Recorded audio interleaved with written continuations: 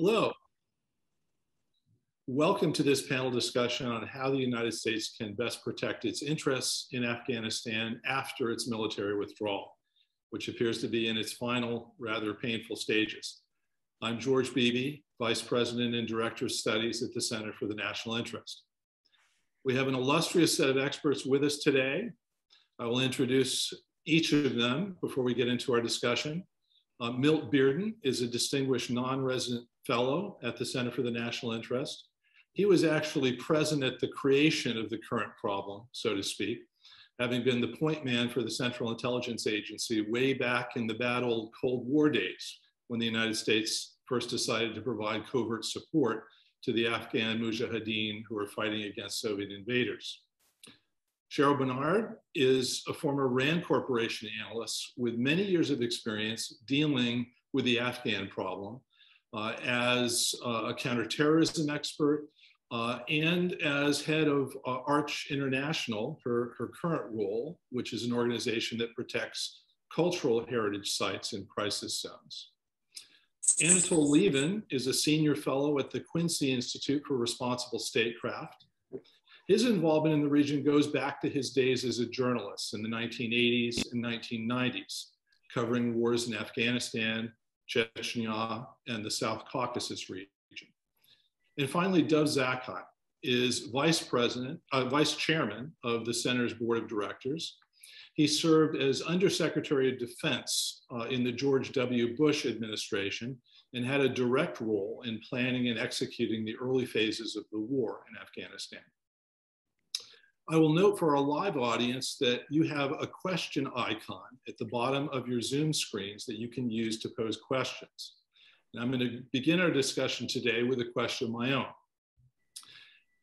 The focus of this panel is on the future, on what Afghanistan is likely to look like after the US withdrawal is completed and America's on-the-ground role is diminished and new dynamics in the country and the surrounding region take shape.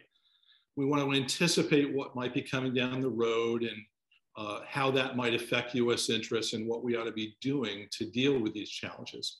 But to know where we might be heading, it's critical to understand a little bit about how we've arrived at this point. So I want to turn to Milton Bearden and ask him to provide a little bit of historical background, looking back to Afghanistan's role in the attacks on 9/11 in 2001, and on our history with the various players in Afghanistan. Milt, the floor is yours. Thank you, George. Yes, in the beginning, there was Osama bin Laden. Everything begins in our Afghanistan adventure with bin Laden. But you have to understand that this goes back to the Gulf War when the Saudis ejected Osama bin Laden and sent him off to Sudan. And he spent the next 4 years there, brooding and watching America operating in the Gulf. Until the Americans were looking at improving relations with the Sudanese, who were desperate to get out from underneath so many of the sanctions we had imposed on them. So we went to the Sudanese and said, look, a good first step of getting out of the doghouse with America would be to get rid of bin Laden.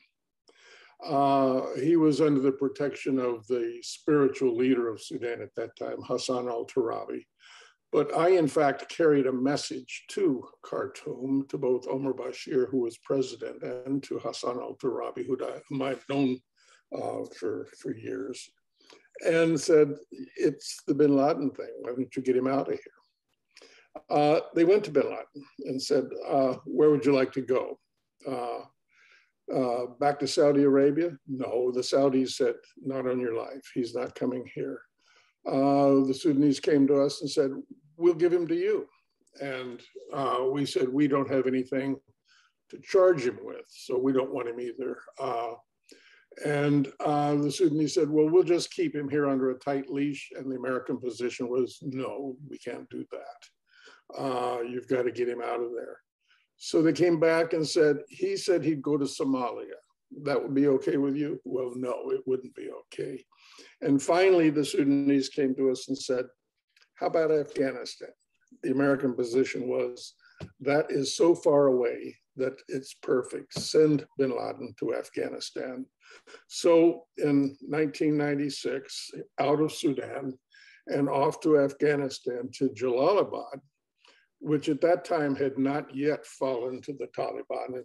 And he linked up, I think, with his old friend, Abdul Rasul Sayaf. And later, when the Taliban took over in that part of Afghanistan, they more or less celebrated having bin Laden there. And the rest becomes history, because he plotted along with some boys in Hamburg and New Jersey, and the next thing we have is 9/11.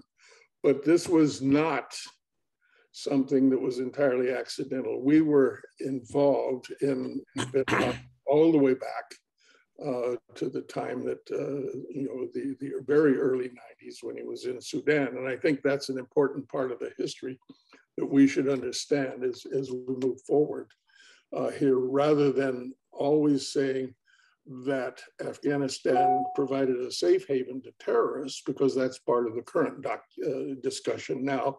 Will they again provide a safe haven to terrorists? Well, they provided one at our insistence back in 1996. So I'd like to just lay that out there as a set of facts that we can bear in mind as we go forward and take a look at the future. Thanks, Milt. Cheryl, Milt has brought up this question of the Taliban providing a safe haven for terrorists, and what it was that drew us militarily into Afghanistan back after 9/11, 20 years ago. You have done a lot of work on trying to understand the Taliban. You have a fascinating article in the National Interest that's up on our site right now that attempts to figure out, what does the Taliban want, and to what degree do the nice words that we hear coming from them match their actual deeds in practice, and what that might mean for prospects of a renewed terrorist threat coming out of Afghanistan. Can you talk a little bit about your perspective on this problem? Sure. So what I'm hoping will happen, although it's not looking good for that right now, is that we start focusing on facts and objective things that we actually know. Because if you look back over the last 20 years at a bit of a distance, what I think you see is that we spent 20 years on wishful thinking, guided by wishful thinking and self-deception. Then we spent 2 years on damage control, and the whole thing is now concluding in a month of panic and hysteria. And that's really not a very good way to conduct one's foreign policy. We knew throughout those 20 years that there was massive corruption that was wrecking any sort of nation building we wanted to do in Afghanistan. We also knew all the problems that existed with the Afghan army. There was 20 years worth of covering that up. We knew that there were ghost soldiers that didn't really exist, that the army wasn't really a committed fighting force, that the officers also were corrupt and were stealing the salaries of their soldiers. We knew all of this, but we tried to put a good face on it, hoping that eventually it would turn around and be good. And actually one of the, I guess, amusing things about the current debate is how people who were like right in the middle of all that and able to shape and guide it, like General Petraeus or McMaster, are now like appearing on the talk shows like they know better and they know exactly what the solutions are. Well, they had every chance to conduct those solutions and to shape that outcome when they were there. So they have a bit of explaining to do on how that happened. But the Taliban, as far as the Taliban are concerned, so we have a 2-year experience on, are they capable of keeping their promises? And they promised us that if we withdrew our forces, they wouldn't attack us. And for 2 years, that is exactly what they did. We have had no casualties inflicted by the Taliban for 2 years now, which is quite something, actually. That's a long period of time. So we know that much. They say that they are not the same as they were the last time around, that they've learned their lessons, that they've changed, that they understand what the international community expects from them, what the red lines are of that international community, and that they intend to respect them because they feel that they are dependent on economic relationships and they don't want to be a rogue state again. Is that true? Far too soon to come to any judgment on that. This is a fog of war situation right now. that in part we brought about, or at least accelerated, because that panic and hysteria that you can see at the airport was induced by a series of mistakes that we made on the ground. We evacuated the embassy. We closed Bagram Air Base, which should have been the last thing to close. We hastily, and giving this feeling that the US expected, blood to be running in the streets any minute, we whisked out everybody out of our embassy and shut it down. Meanwhile, the Russians are leaning back and sitting pretty and being guarded by Taliban guards and keeping their embassy open. We issued 2 visa programs, the second of which had completely unrealistic criteria that the people in that the P2 visa, the people would have been required to apply from outside of the country, where they couldn't get, because at that point, the borders were already being guarded by and under the control of the Taliban. And they would have had to wait there with no assistance, as they were informed, for possibly a year until their case was reviewed. So if I were them, I would say, well, that's not really an avenue. I better get myself to the airport. So this was induced by us. And we really need to, everybody needs to take a deep breath, calm down, figure out how to evaluate the situation, and figure out what our strategic interest and our ethical and moral interest is in that country, and how we can, under the present circumstances, not under some sort of imaginary circumstances that we could have created 2 years or 3 years or 10 years ago, under the current circumstances, how we can formulate a policy that optimizes our goals. Dove, Cheryl has talked about America's strategic interests in Afghanistan, figuring out what those are, putting together a realistic approach for defending those interests. I'd like you to go back to those hectic weeks after 9/11 in 2001 and talk about how the United States saw its strategic interests as they related to Afghanistan then. And I want you to address whether you think US interests have changed in the intervening 20 years. Or should we still be guided by the same interests that we perceived back then today? Well, let me first say that I tend to agree with quite a bit of what Cheryl just said. Not all of it, but some of it. And I'll go back to 2001. I was actually out of the country on 9/11. We got back on 9/12. There were a whole bunch of undersecretaries, assistant secretaries who were out of the country on 9/11, flown back on military air because we had to meet with the president at the Pentagon on 6 o'clock on the 12th. Well, the president made it very clear that unless the Taliban was going to give up bin Laden and his crew, which he didn't anticipate the Taliban would do, we were going to go to war, which we did. Now, what then happened was, and this has been reported over and over again, it wasn't long after we went to war that there were a number of people who were pushing to go to war with Iraq. We hadn't even finished the job yet in Afghanistan. And one of the principal sources of evidence that I personally have is that at the time, although I had a policy background, I was actually the comptroller. I was in charge of the budget. And yet I was asked to be the coordinator for Afghanistan because my counterpart, the Undersecretary for Policy, was focusing on Iraq. And so it became immediately clear to me that Afghanistan was no longer a priority. Now, when I went out there in 02, 03, 04, we had just started training.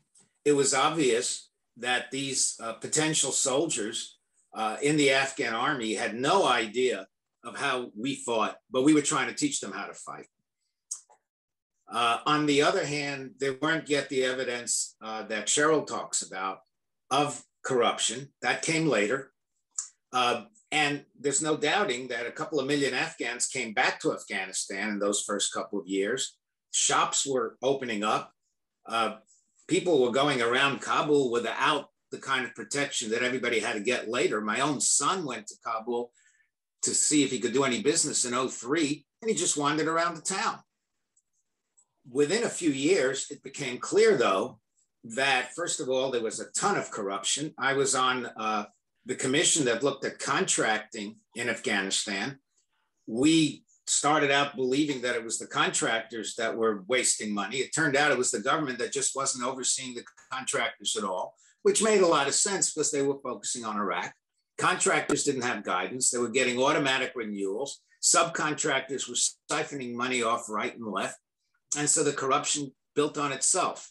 When we could have stopped it, there are some people, Sarah Chase, for instance, who was out there for at least 10 years, points to an Obama decision in 2011 to basically ignore the corruption so we could keep going. Whether she's right or wrong, whether 2011 is the right date, I don't know. But it was clear by then, as Cheryl says, that there was just the place was rife with corruption, and you can't expect soldiers who in any event are fighting with weapons that they never really had before, with training that they've never fully absorbed because the contractors had absolutely no incentive to hand over to to basically train them so they could hand over maintenance to them. They didn't have the maintenance. They needed the contractors till now, actually. There was just none of this going on. And so you couldn't expect the troops to continue to fight. Think of the Tsarist armies in World War I. You know, eventually you had a revolution and the soldiers didn't shoot at their own people. So, you know, the combination of corruption, of poor training, pretty much as Cheryl has laid out. What I don't entirely accept, and where I think there is a difference between us, is that, first of all, the deal that was cut with the Taliban was cut 15 months ago. And as Cheryl says, nobody was shooting at us for 2 years. So it's not obvious to me that that's why the Taliban didn't shoot, because it wasn't clear that we had reached the deal until we actually reached it. Maybe the Taliban was afraid we would retaliate. Maybe they're still afraid. There are F-18s flying over Afghanistan. So, you know, can we trust the Taliban? I don't know that we can trust them any more than we trusted them in 2001. I think the way we're coming out is a complete mess. It needn't have been done that way. I think as whatever you think about Biden's decision, personally, I think it was the wrong decision, but regardless, once he made that decision to pull out by a given date, that's when he should have started the process of getting our people out. The fact that Ashraf Ghani told him not to do it, given what we knew about the corruption in Afghanistan, why did he listen to Ghani? And now we have the mess we have. Going forward, I think the fundamental issue is this: how do we ensure that they don't welcome Al-Qaeda back? They don't need us. They've got the Chinese, they've got the Russians, they may even have the Iranians. They'll get money. It's just like we say we isolate the Iranians and so on, but they're not really all that isolated. Will there be training camps the size of the ones that I saw in Afghanistan? The Al-Qaeda training camps? I don't know. But even if they are, it's going to be awfully hard to knock them out with bombers flying from somewhere in the Gulf. It's 1,000 miles. It's a long flight. How do we make sure that we hit our targets? We weren't very good at hitting our targets before. We knocked out hospitals. We knocked out weddings. So that's not clear to me.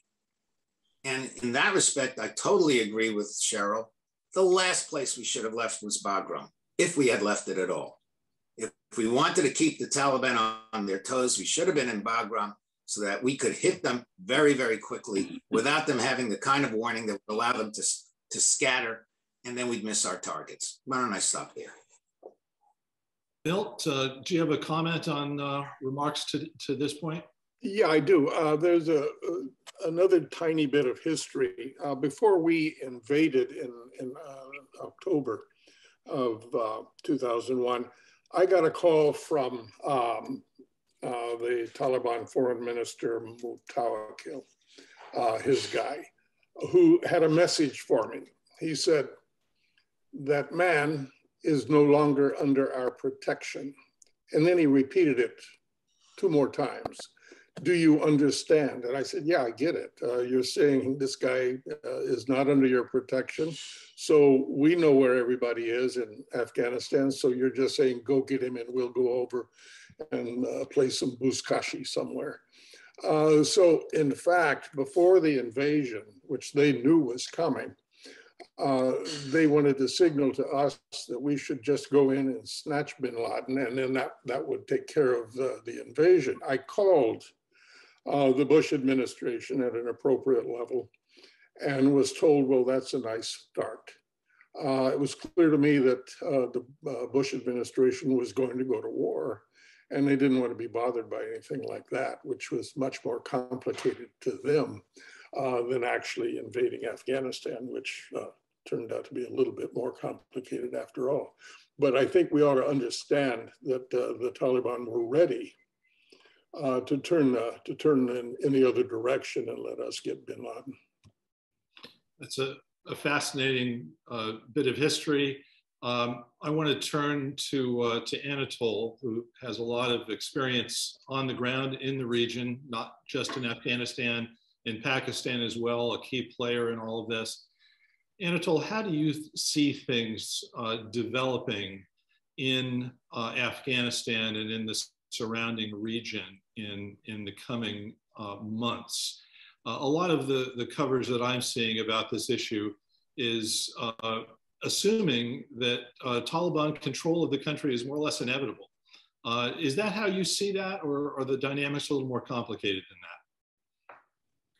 Well, I think that may be one reason why I would never say trust the Taliban. I mean, to be perfectly honest, I expect that Mr. Zakheim will agree, I never trusted any of our side in Afghanistan either, especially having observed them over the years, of course. I mean, some of them, yes, but I mean, would you trust Vice President Dostum, for example?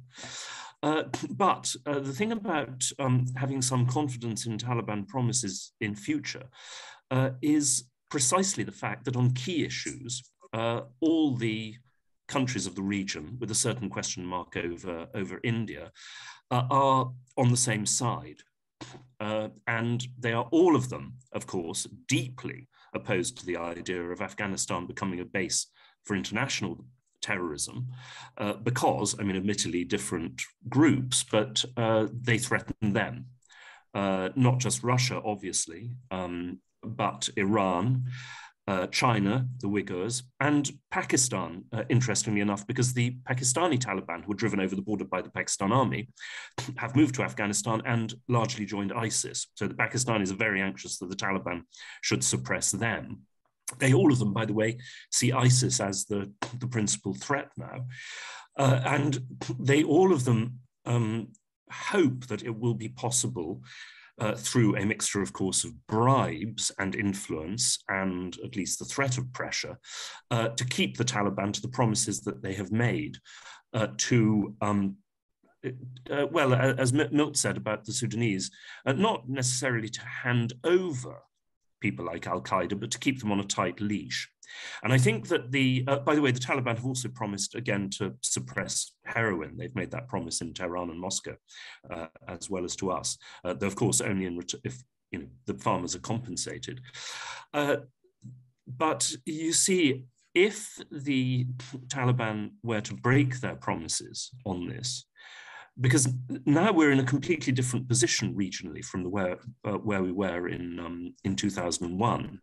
All the regional countries are willing to deal with the Taliban, but of course on condition that Taliban promises are kept.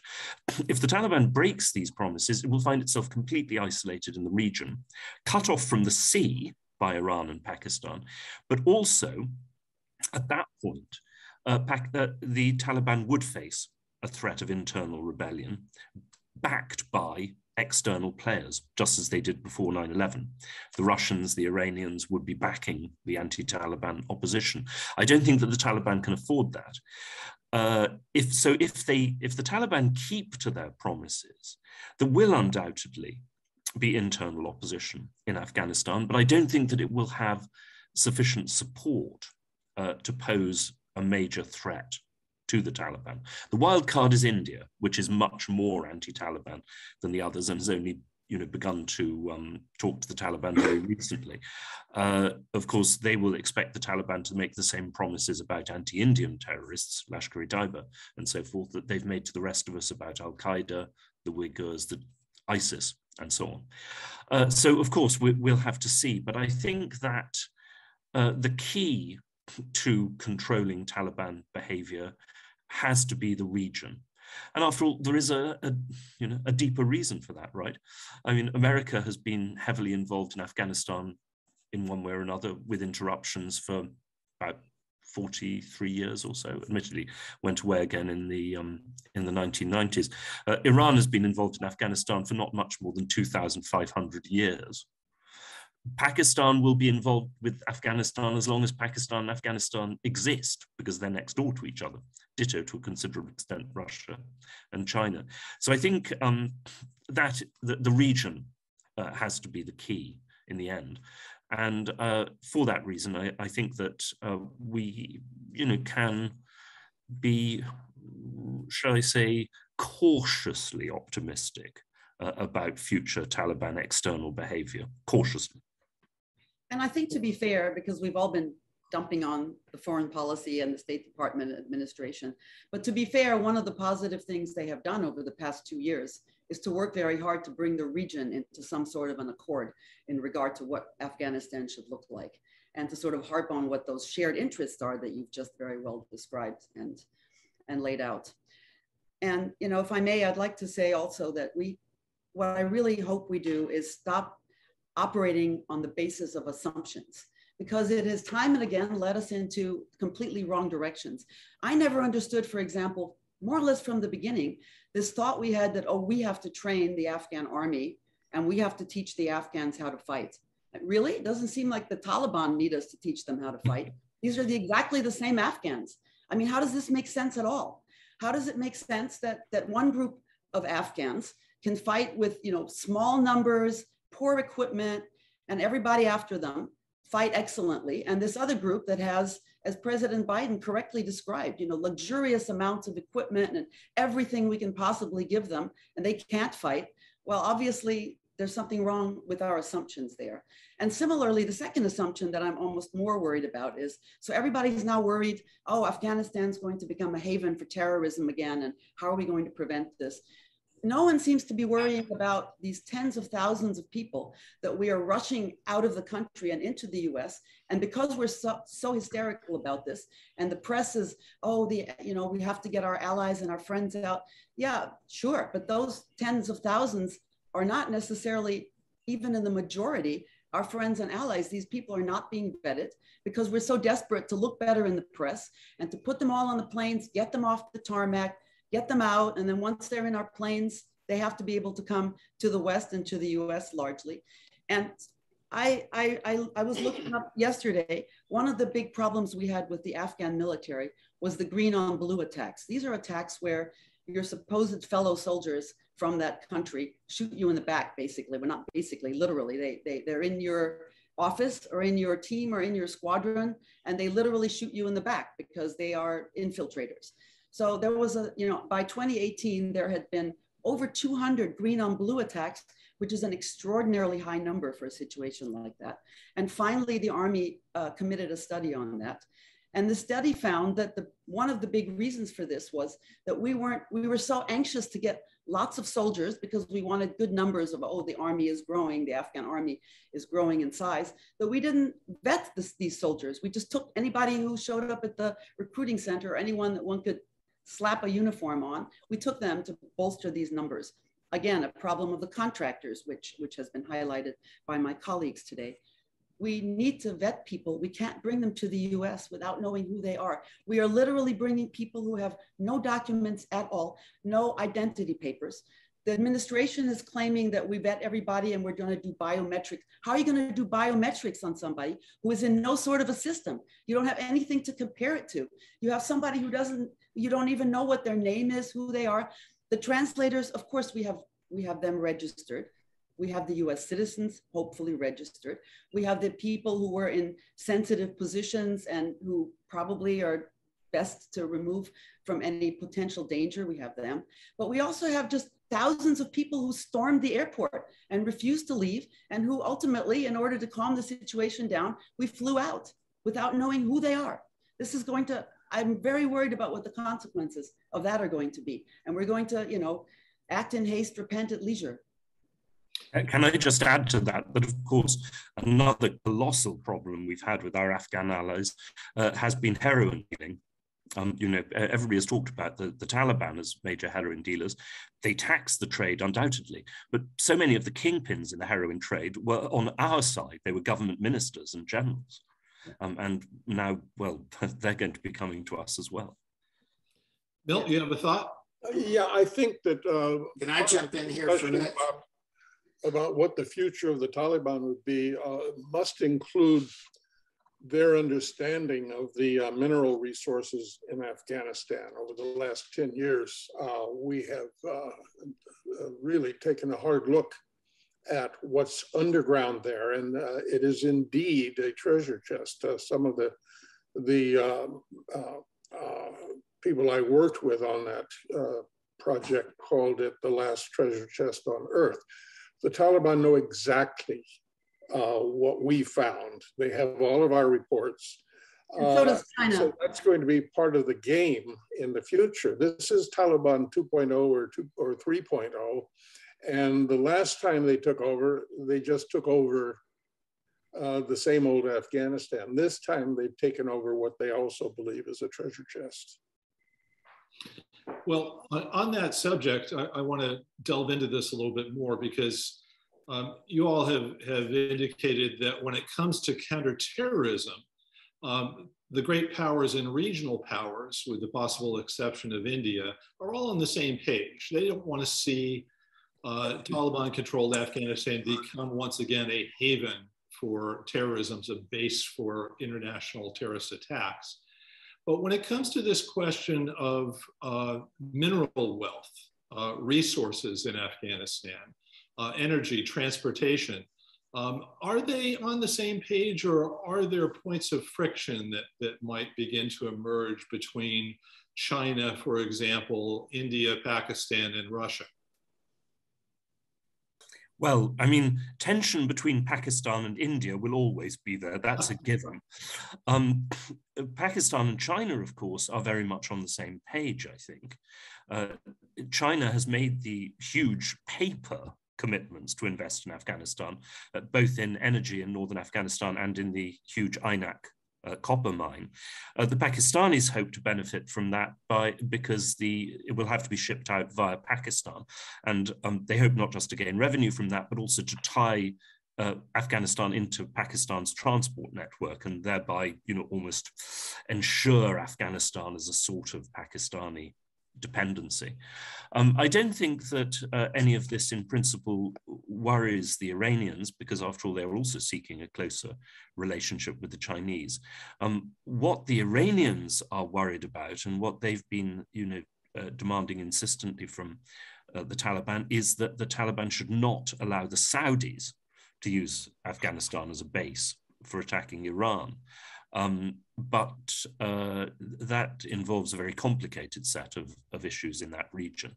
But I think as far as the others are concerned, once again, India is to some extent the odd man out because of the bitterness of the Indo-Pakistan relationship and Indo-Chinese relationship. As far as the others are concerned, I don't think that one will see major international rivalry over the investment in the Afghan economy. At least that's my George, what you bring up is important, though, because they may or may not be rivals with each other, but they're definitely rivals with us. And as a little footnote to Ainak, people may not know this, but you mentioned that I'm with a cultural heritage protection organization. So Ainak is a huge copper deposit, but it also is co-located with essentially Afghanistan's Pompeii. There's a gigantic archaeological site there, which is an underground, huge, sprawling Buddhist city with multiple temples and stupas and things that could be excavated and that actually could be protected while you're also doing mining, because you need the revenue, but not if you're going to go in like China and try to do the cheapest possible form of mining and create an open pit mine. So that's one thing that my organization is very concerned about. But I think the bottom line is, if we're going to hastily leave completely, we're going to assume the worst about the Taliban and not even try to shape the situation for the better by staying engaged with them, then we're going to hand it off to countries who definitely don't care about things like freedom of expression, freedom of journalistic, endeavors, women's rights, human rights. I mean, really, Iran and China, you're gonna leave the terrain to them to try and shape what kind of a society Afghans have to live in. And we're thinking only about the ones who want to leave. What about the ones who have to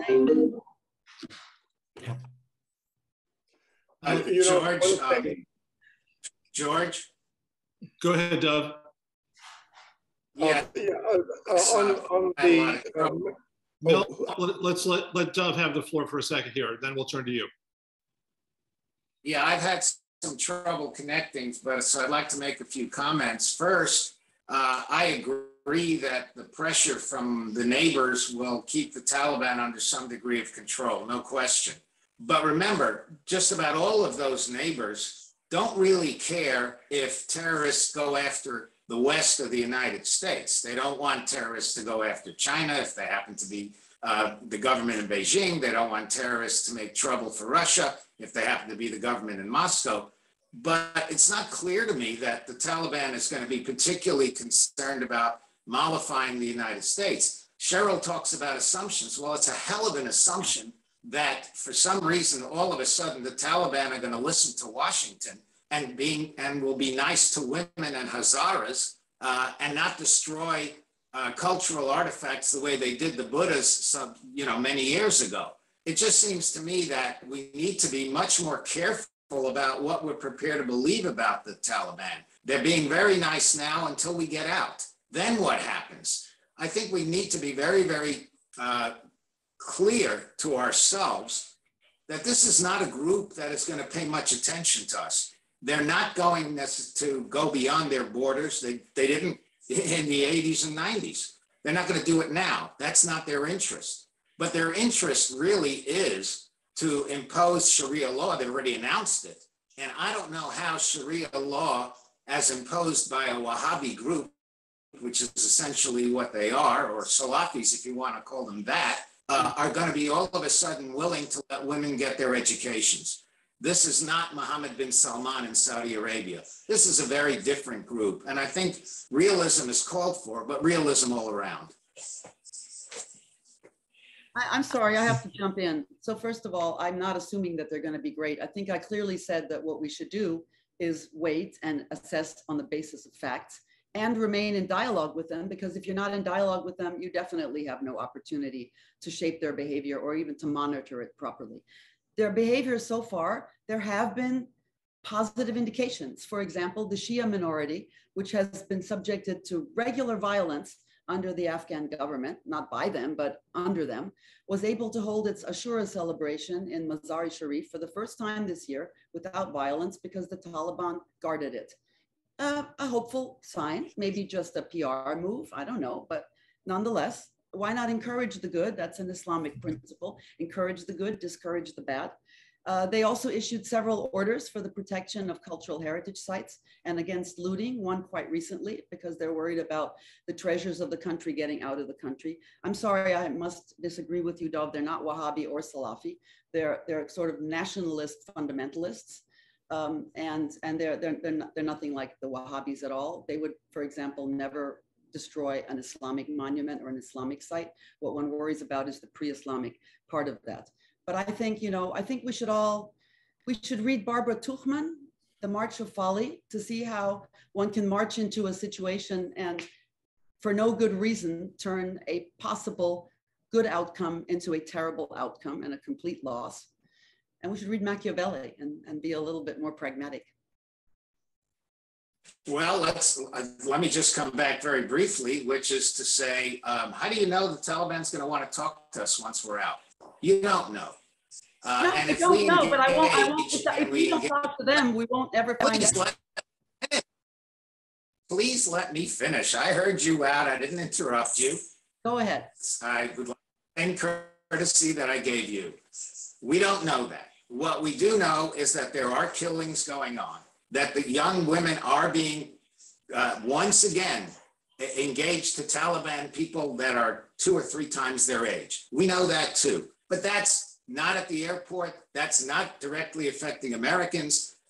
Let's not paint these people as all of a sudden having moderated. We have no evidence they've moderated. They've done a couple, even as you said, a couple of PR stunts. If I were a Hazara, I would be very worried right now, because in a year's time, when the West isn't paying attention to Afghanistan anymore, I very much doubt that it'll just be a sure that they'll be allowed to have. And so it just seems to me, you want to be realistic, that's fine, but don't make assumptions either. Sorry, can I jump in there? It's not, as far as the Shia are concerned, it's not a question of promises to us. It's a question of promises to Iran. You know, we mustn't go on with this business of thinking that everything revolves around us. It's Iran that has demanded assurances about treatment of the Shia, obviously, and has received them. Now, maybe the Taliban won't keep those promises, but if it doesn't, then it will pay a very heavy price at the hands of Iran in terms of support for rebel groups against the Taliban, as for 9/11. You know, there are multiple points of pressure from different angles on the Taliban.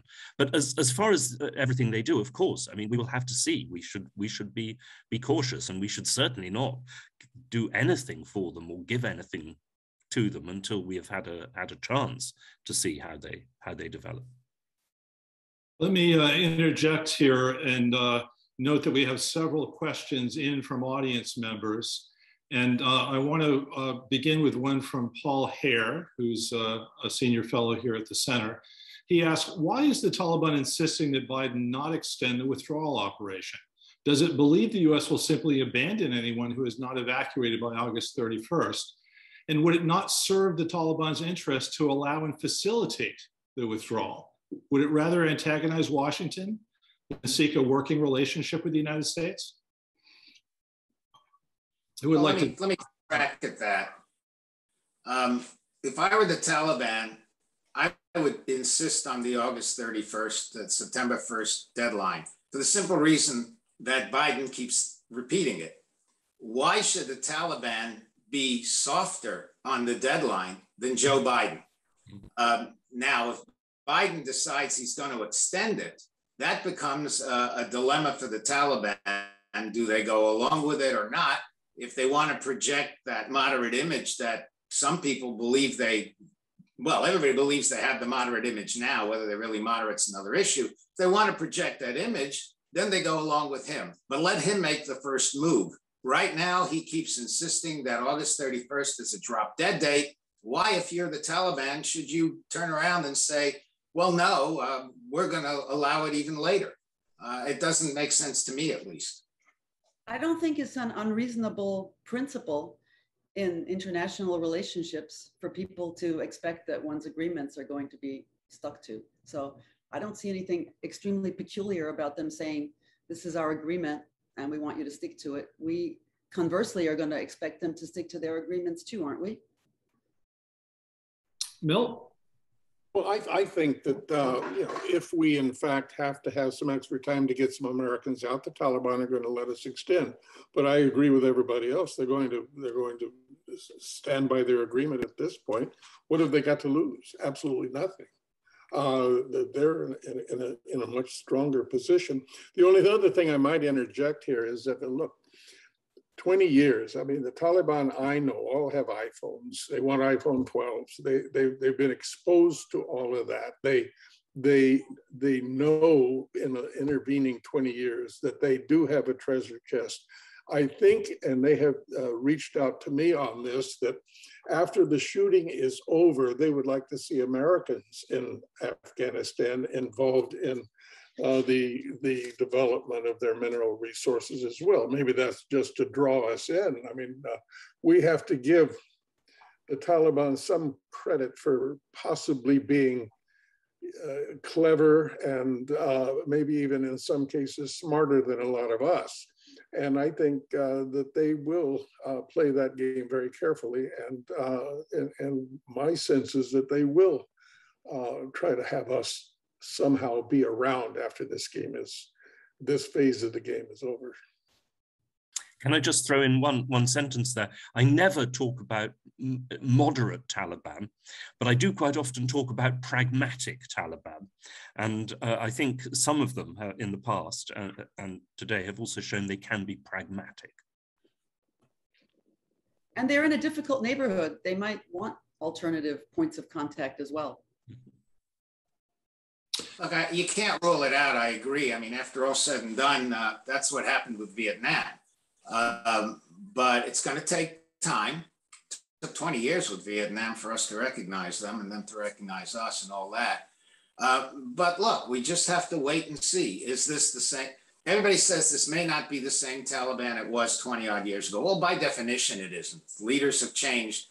Some of the secondary and tertiary leadership has changed, of course. But it ain't going to happen quickly. And we just need to see where they are, watch developments, and I would only recommend reaching out once we have a better sense of where they are. I think premature efforts to do so, we might regret later. But let's see where they are. But don't forget that until a couple of years ago, the tallest building in Ho Chi Minh City was Citibank. Yeah, I totally agree. But it took quite a while for that to happen. And in the meantime, by the way, as you know very well, Milt, the Vietnamese fought a war with China not long after we left and actually gave them a bloody nose. We just have to see how the Taliban plays their internal game. And frankly, and here I don't disagree with Cheryl at all, their external game. But right now, I suspect also the mood of the United States public is going to be to walk away from this entirely. So, well, I mean, I would have to, I entirely agree. And I think that would be a terrible mistake. I also think we mustn't confuse, as I'm afraid America so often does, helping people with talking to people. I would entirely agree that we mustn't give the Taliban any help at all until we see how they develop. But that doesn't stop us going on talking to them and, you know, trying to find out how they see things. Because if we make talking to them conditional on concessions and so forth, frankly, well, yes, then it will take 20 years or 30 or 40 or whatever. You know, I think there we can learn, you know, from people in the region. You don't trust, you don't give people anything until they've proved themselves, but you do go on talking. Anatol, I really liked your term, the pragmatists in the Taliban. And I guess the other side would be the ideologues in the Taliban that we need. And that is the split that I would personally be very worried about, because I think that right now, probably the pragmatists are more or less in charge, but that's going to be a delicate balance. And here's where I'm a little bit unsure. I'd like to know what you think. You're saying we shouldn't help them, but at the same time, if that country totally tanks, because, you know, they're having a looming humanitarian crisis already. There's shortages of medicine, there's shortages of food. The WHO is warning about this. They're running out of medication. All the NGOs, or most of the NGOs, have left. So a lot of the services that kept the poorer areas and the rural areas afloat are gone now. If, you know, if that turns into a huge humanitarian catastrophe, then that's going to be bad for the pragmatists and good for the ideologues. But how do we help the people without helping the Taliban? I'm curious what you would think about that. I suppose, as we've done in other cases, basic humanitarian aid, you know, directed at the population in general. You know, we have given that, after all, to a number of countries whose regimes we deeply disapproved of, or we have, you know, not stopped the United Nations from doing so, but nothing beyond that would be my view. Yeah, I'm with Anatoly on that. First of all, I've never believed that you shouldn't talk to everybody. If you don't talk to people, you have no idea what's going on. So I'm in agreement with that. But also, you know, there are ways of helping inside Afghanistan and working around the Taliban. There's no question. We do that elsewhere. Haiti is a good example. I mean, who really wants to work with the Haitian government that's been corrupt since forever? But we have organizations that work on the ground, that work around the government. There are other countries that have excellent access to Afghanistan and that the Taliban tolerates. Turkey is a great example. They've been working there for a long, long time, and they haven't had any trouble.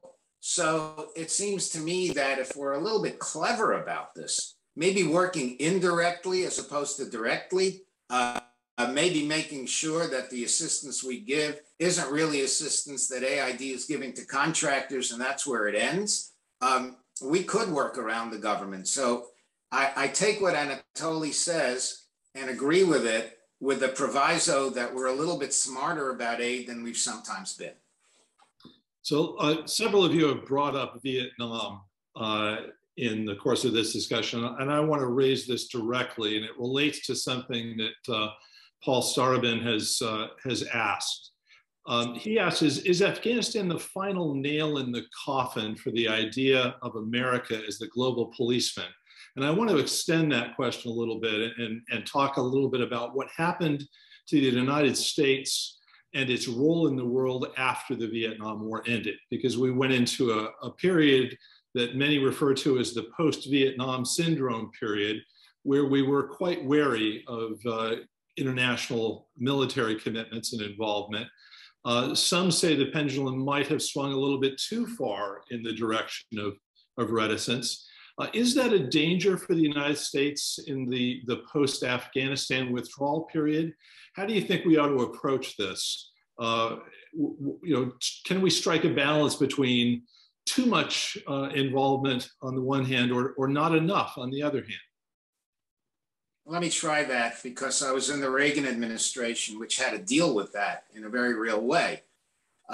As you know, we had a couple of minor operations, went into Grenada, went into Lebanon. Reagan was smart enough to realize Lebanon was going nowhere, and so he got out. I think we called it a strategic realignment or something like that. But the bottom line is we got out.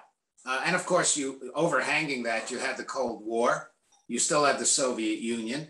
And Reagan took measure of Gorbachev, partly thanks to Mrs. Thatcher. And we are where we are with the end of the Cold War. What we have now is, I think that if the United States is serious as intending to remain the leader of, quote unquote, the free world, it's got to show that free world that it's doing something or enough things to maintain that leadership. So for example, let me be specific. And here I'm wearing my old budget hat. We have a program called the European Deterrence Initiative. It's very, very important, particularly to the countries of Eastern Europe and Central Europe. We cut that budget this year. To me, that's not a signal of leadership. We have a program called the Pacific Deterrence Initiative, which is important to Japan, Korea, even Taiwan, Southeast Asia. What we did with that one was take money from other programs that we were spending on anyway and call it the initiative. That doesn't really reassure people. So if we want to, in a sense, do what Reagan did, which is to go beyond Vietnam and focus on the big stuff and not get caught up in trying to be the policeman everywhere in the world and recognizing that there are times when you shouldn't even have gone in the first place, as he recognized with Lebanon, then we need to do more in those areas where the leadership really counts. Because right now, we all know our allies are really nervous about us. And they're not nervous about Biden per se. It's Biden, it's Trump, it's the 2016 election when the last four candidates were all against free trade. They're worried about America and whether America as a country, as opposed to its leadership, is turning inward. If we don't want them to worry that way, then we have to do some things on the ground with our money, with our training, with our efforts, with the State Department that shows that we're serious about leading. Otherwise, I think we're going to have problems. Speaking as a European, if I could just put in there, I mean, a Brit, so I suppose maybe we're not Europeans anymore. If I were an American and some Europeans said to me, oh, I'm worrying about American leadership, I would say, after your performance in Afghanistan, mates, we're worried about you. I really sympathize with Americans who say that Europe is simply not stepping up. you know, to maintain its own security, and is not doing enough for America, you know, in return for what America is doing for Europe. I think, you know, Europe has to be.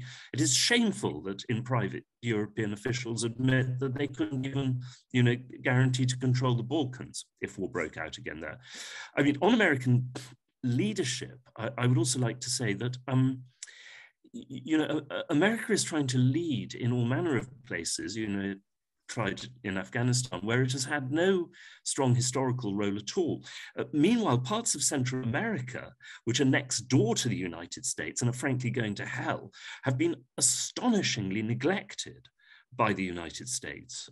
So, you know, if there's going to be a refocus of American leadership, I think there is, you know, a lot to be said for America, you know, for its own sake, really concentrating on its own neighborhood, and trying to frankly kick the Europeans into taking more responsibility for their neighborhood, which, by the way, also includes Western Africa, where, you know, Europeans made all these promises to help France and America and have done nothing.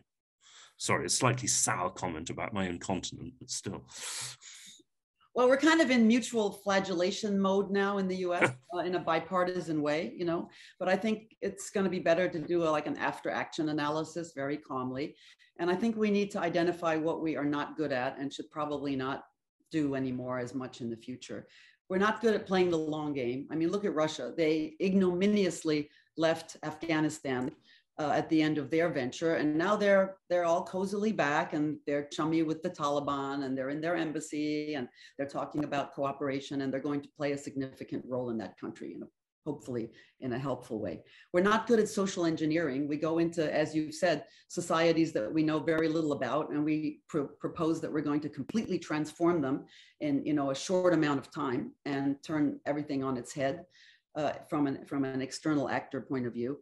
We're not diabolical. Every time we try to be like super clever and manipulate other countries and work with tyrants and dictators, it ends very, very badly. So those are probably things we should not do. We're much better at economic diplomacy, building relationships that way, just being ourselves and having other people look to our culture and our culture, even things like our, you know, our media, our social media have been very problematic in this and have moved into censorship and far from journalistic freedom. But when we stick to what we're good at, then we play a much better role in the world. I would just simply say I totally agree with that. And I will give you a concrete example of why, in this case, Cheryl's 100%, maybe 1,000% right. But seriously, when I was undersecretary, I was asked to visit a girls' school in Mazar-i-Sharif. I was asked to do that on a Friday. And they made all the teachers and all the girls come out to greet the undersecretary. This is the one day that the teachers could catch their breath and the girls could play. Well, if that wasn't enough, the captain, who was a civil affairs officer, sees that the headmaster of the school, who's dressed in probably the only suit he has invited me to join him for lunch. And anybody who knows anything about Islam knows that hospitality is way up there in their culture. The captain turns around to this man and says, "Sorry, the undersecretary has to see the facility. He cannot join you for lunch." The guy almost died on the spot. So I said, "Captain, take some of my staff and show them to the facility. I'm going to lunch." And wouldn't you have it, it was a banquet. This is a civil affairs officer who had no idea about the local culture. And remember, we've cycled people through. They go for 2 years or whatever, and then they're out. How do they learn about the culture? How do they know how to talk to you? You pull a kid out of Kansas or Nebraska or Oklahoma, send him or her out to Afghanistan and expect them to understand the culture? I mean, who are we kidding? So yeah, on this one, I'm totally with Cheryl.